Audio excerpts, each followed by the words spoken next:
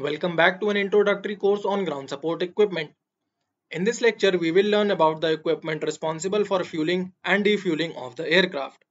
We will begin by discussing the aircraft fuel capacity, then the concept of the fuel farming. We will also discuss the fueling methods followed by fueling equipment, and finally, I shall conclude the lecture with aircraft fuel storage. So aircraft jet engine consumes a huge amount of fuel. Let us take a look at the fueling capacity of different aircraft.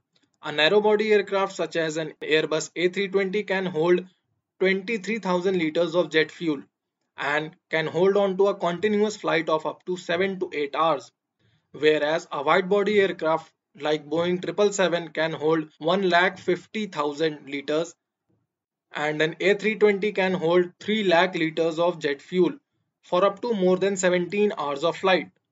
The fueling equipment is used to refuel the aircraft and prepare them for the next flight. Aircraft refueling does not work as an automobile. So before discussing the fueling equipment, let us discuss an important concept of fuel farm.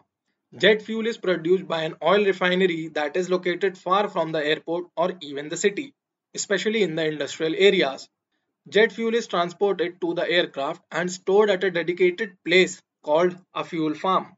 All the aircraft arriving at the airport get their fuel from this farm. A fuel farm is simply a facility for the storage of jet fuel. There are large storage tanks which are equipped with an allied systems required for maintaining and controlling the fuel quantity. Safety systems are also provided to prevent any accidents.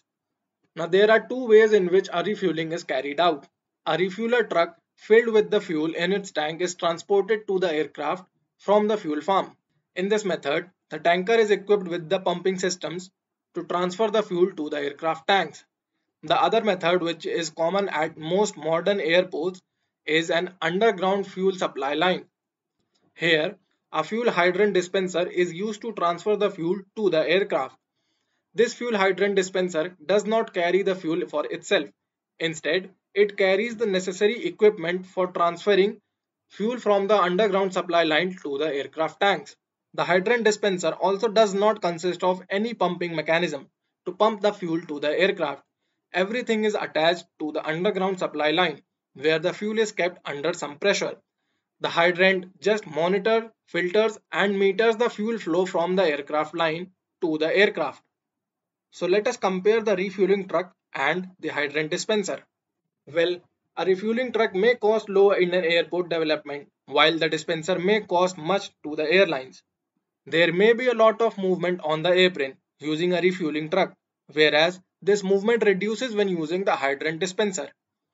The transport cost of the truck is higher while the hydrant has low transportation cost.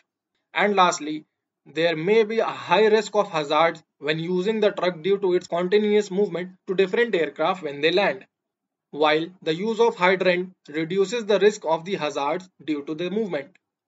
Every aircraft stand is fitted with a hydrant pit system which is designed for a safe fuel outlet for the dispenser to connect.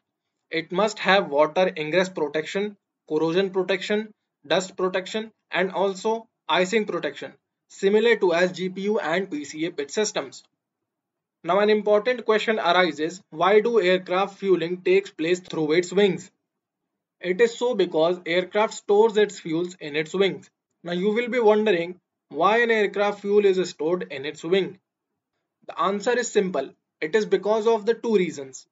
Number one, wings are hollow from the inside and hollow wings may vibrate during the flight. The wing design is very much suitable in exploiting the available space. Hence, the manufacturers made the use of this space.